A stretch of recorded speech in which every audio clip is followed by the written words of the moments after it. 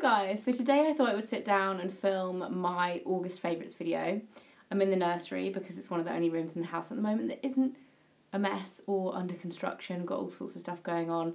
And today, this is the first time I've had my hair like this in such a long time. I let my hair dry naturally. Well, I slept with it wet, which I never normally do, and I don't like doing it, but it was so hot last night, and I actually really like it.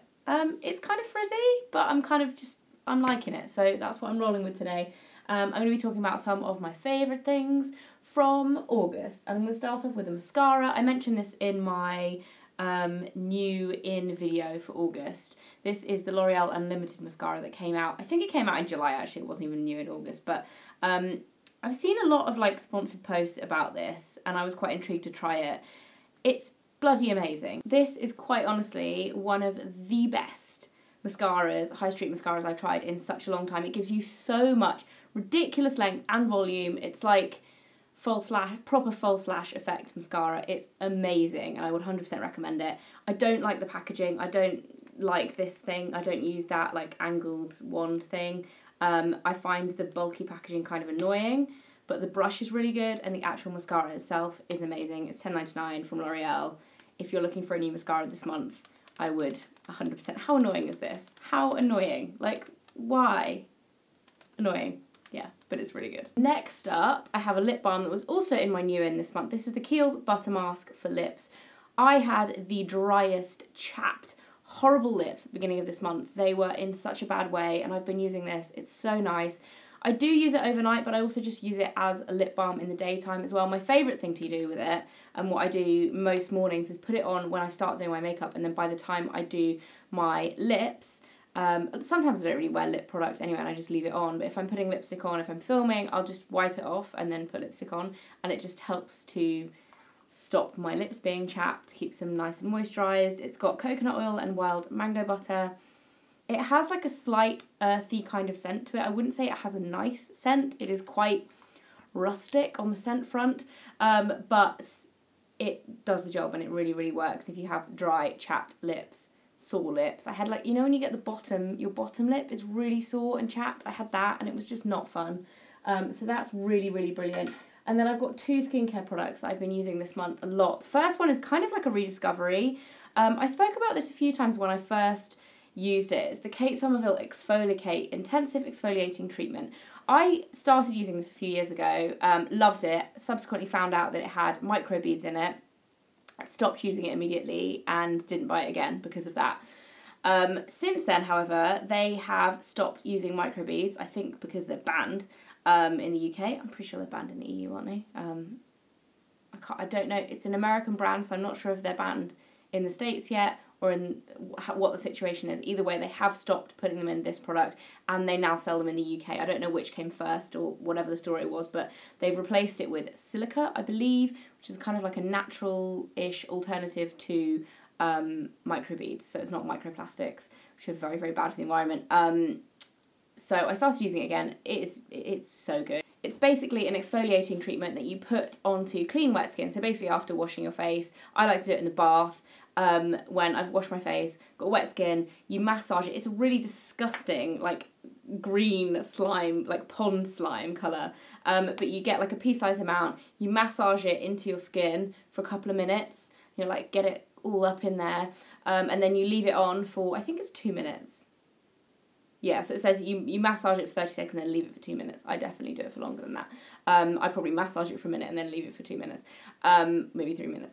And then you rinse it off. So it's basically a double-pronged exfoliator. So it has the manual exfoliation of the little beads in there, but it also has acid exfoliators as well. So you can really feel it working on your skin. And the result that you get from it is that your skin instantly feels super, super smooth, a lot smoother and a lot more kind of fresh, and you can actually feel like you've exfoliated, that nice feeling that you get after you use a manual exfoliator. But it also has the chemical exfoliator too, which gives you kind of long-term benefits. So in terms of making your skin look brighter and more even the more you use it. I really love it. It's brilliant. It's expensive, but a little goes a long way for a start, and it's super good.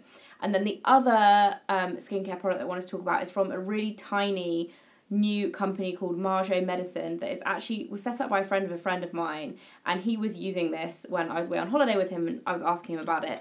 And he got the lady who set it up, who's called Claire, I believe, to send me some, and it's amazing. It's so good. It's natural based, free from parabens, sulfates, phthalates, ureas, petroleum, artificial colours, perfume, GMO, mineral oil, any other harmful chemicals. So it's all natural based. It's just really, really nourishing for your skin. I've been using it quite a lot over the past couple of months. It actually looks tiny, but this pot is 30 ml, I believe. And it retails for about £30. It's just so lovely on the skin. It's quite heavy. It's definitely a nighttime moisturiser. I use it as a night moisturiser because it doesn't have SPF either. I tend to use one that has an SPF in the morning and then use it at night. But it's just so lovely and just really nice. If you're looking for more natural-based products for your skincare routine, I would definitely recommend checking these guys out. They do make it in really small batches themselves, and I believe it's sold out at the moment, but it is coming back into stock soon, according to their Instagram. So yeah, this is just a lovely brand, and I really hope that they do well because they deserve to, because it's very, very good stuff. So that's it for my product favourites this month. I have a pair of shoes as part of my favourites too. They are these Sandals from ASOS. They look a bit dirty because, like I said, they're favourites and I've been wearing them all month. But these are my kind of rope sandals. They kind of remind me of those ones that all the fashion bloggers wear. What are they called? I can't even remember. Nomadic State of Mind, I think they're called. I actually tried those on. And I didn't like the way they looked on my feet. I feel like they're a bit too cool for me and I couldn't really pull them off. These are from ASOS, they're £25. No, were they £12? I think they're about £12 actually. And they're really, really comfortable. I'm wearing them basically all month.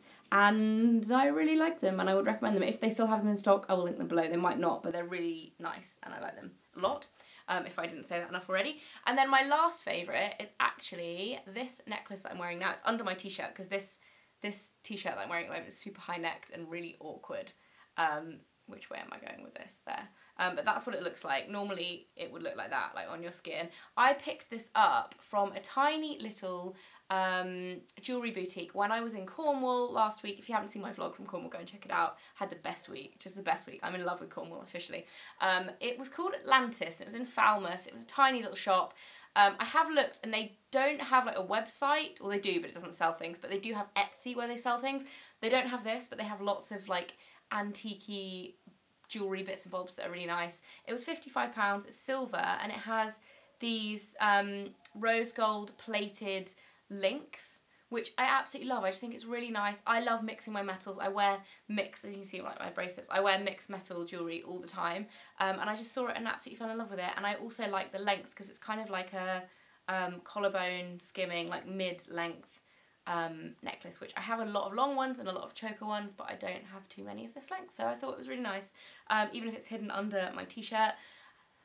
That is it. That is it for this video. Hope you guys enjoyed it. A few little bits and bobs I've been loving this month.